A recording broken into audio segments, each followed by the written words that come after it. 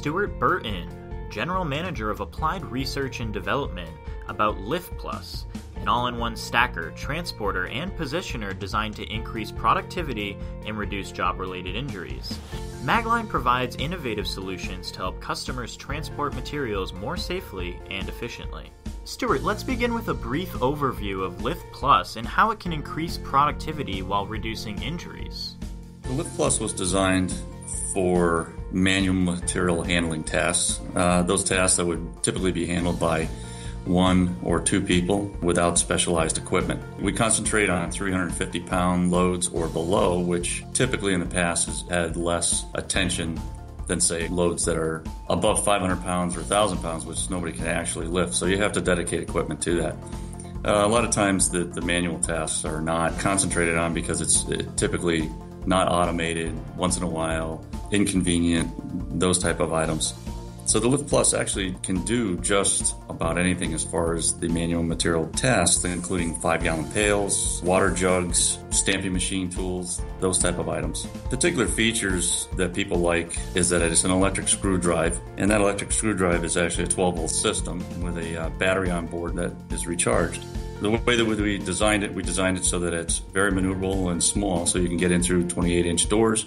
Then we also have, particular to the LiftPlus, an easy connect system for a multiple number of attachments so that you buy one unit and you can actually swap out end effectors as the jobs are needed. This way you don't have to dedicate 5 different units to 5 areas. You have one unit and then just swap out 5 different end effectors. So this way it helps in economics for your operations guys or your financial guys that have to buy this. As far as reducing or helping in productivity, it's a multi-use tool. A lot of people that forget about a number of the steps in moving a load. This product actually becomes a productivity, an ergonomic, and a safety tool. As far as safety, most people concentrate on back injuries because most people associate lifting with your back. The issue is that there's more to it. You have to spend energy to actually contact the load with your hands or your fingers. You actually have to lift, you have to balance it, which means realigning your back so if in case the load is off, the one side or the other. Then you also have to transport or walk over to something. Then you reduced your visibility because you have the load in front of you. So this reduced visibility is also a safety factor, and the fact that you bump into something, trip over. So more than back injuries, you also have fingers, toes, legs, arms, fatigue, different items that are associated with the manual task. As far as productivity, there are tangible and intangible pieces. The tangible ones that the financial guys like to hear is instead of 2 people doing one job, now only one person has to. Or let's say the operator has to wait for a specialized piece of equipment that's operated by a licensed individual. Now they don't have to do that, especially in a small area. So that's a nice, easy way to measure the benefits of it. We've used it in lean manufacturing techniques just to that end. So yeah, the tangible effects are the ones that you can measure. The ones that you can't necessarily measure that people are becoming more aware of is the worker or the operator's well-being. If they're using a tool, the right tool for the job, they're more successful or more consistent, maybe better quality. They feel better, maybe retention goes up as far as that individual, better attitudes. So having the right tool for the job is just as important, and I think people need to measure that in the future. The LiftPlus can satisfy all the metrics that the person on task is looking for, as well as the metrics that operations, safety, ergonomic, and financial personnel are also being measured by. And can you tell us about the variety of attachments that are available and explain how they let users quickly handle a variety of tasks? You have to first stop and look at what you're looking to move, lift, because that will help you kind of determine what end effector. You can kind of generalize the load. Does it sit flat? Does it sit on legs? Is it heavier to one side or the other? If you're going to do some positioning, do you need to be in front of it or behind? And then you can kind of go from there. Again, we're under weights of 350 pounds, and as far as the sizes are concerned of loads, I would consider a compact load something about 18 inches by 18 inches by 18 inches, and then a medium 24 by 24 by 24, and a large load is 36 by 36 by 36. The workbench with vise and blocks was actually our first attachment. And it was used for a number of different items. It actually has a vise on it, and the blocks are manufactured so that you can hold flat items like boxes, or even chalk round items so that they don't roll off. The workbench, like I said, has a vise, so you can actually use it for maintenance items. Let's say you have to go out and fix a machine on the floor, or you're doing some cutting or something as part of an operation. You can actually use this because we have positive locking brakes. They're 10-inch disc brakes. So once you lock the unit in place, it's not going to go anywhere.